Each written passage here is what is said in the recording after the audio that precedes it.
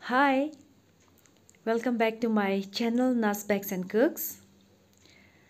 I'm back again with a very interesting recipe and I'm sure you'll love it. If you want to know it, please watch my video patiently till the end. Let's get started now. Here I have one medium-sized ripe mango. I have washed it very thoroughly. Let's peel the skin and after that slice it.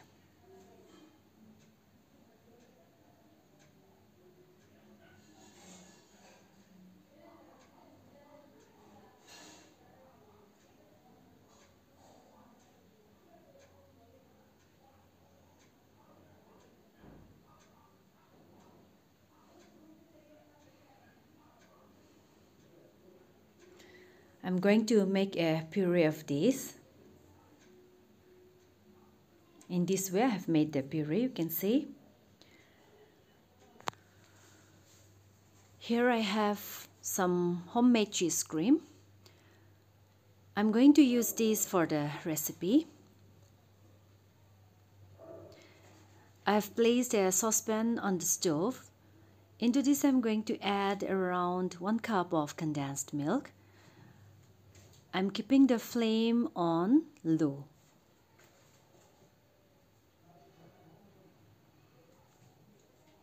Now I add the homemade cheese cream. I'm going to use only 250 grams of it.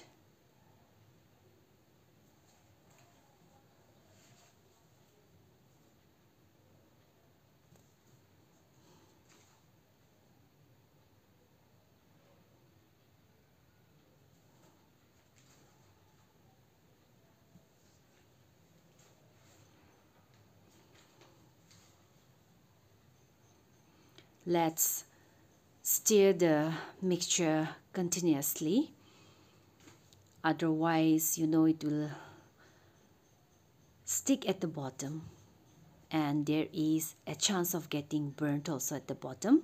So it's very necessary to continuously keep on stirring it.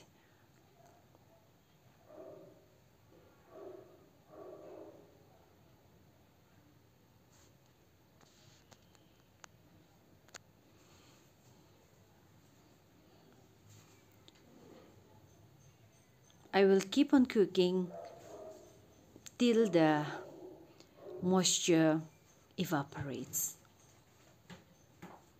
You can see it has started boiling.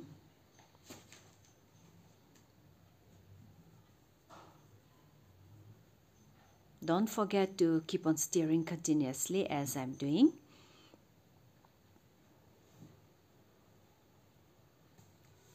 Since the condensed milk is very sweet, I haven't added any extra sugar to it.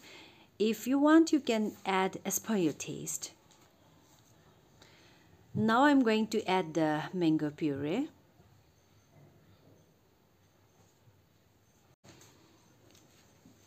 I'm going to cook this till the moisture is completely evaporated and it becomes thick.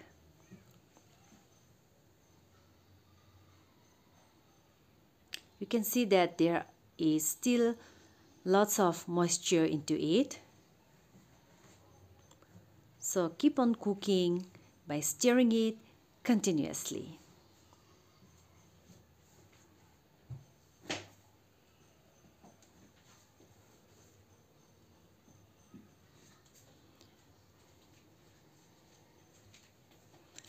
Don't lose your patience because this recipe needs little bit of patience. Then later on you'll see the result is outstanding. Slowly and slowly the mixture is becoming thick, isn't it? Let's cook for some more time.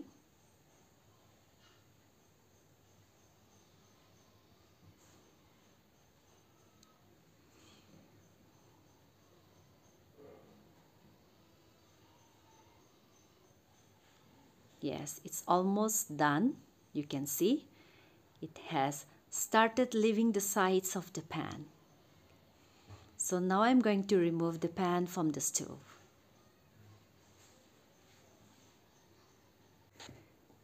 Here I have a baking tray. I have already greased it with some clarified butter on all the sides.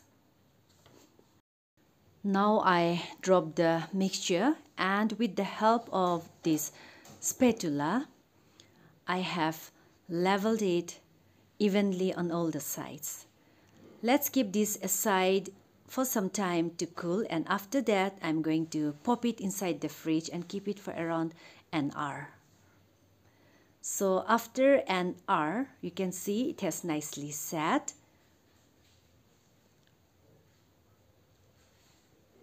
Now let's cut into desired shapes.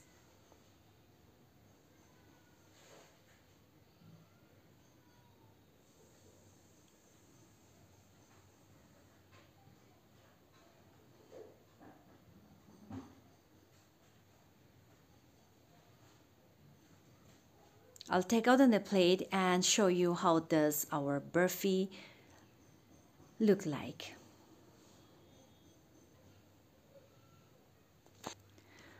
Wow, just look at this. I have garnished with some dry fruits, pistachios and almonds. You can take any dry fruits of your choice.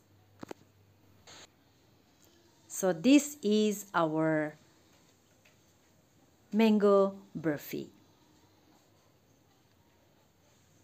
It's very simple to make. It doesn't need much ingredients also, but yes, little bit of patience is needed for this recipe.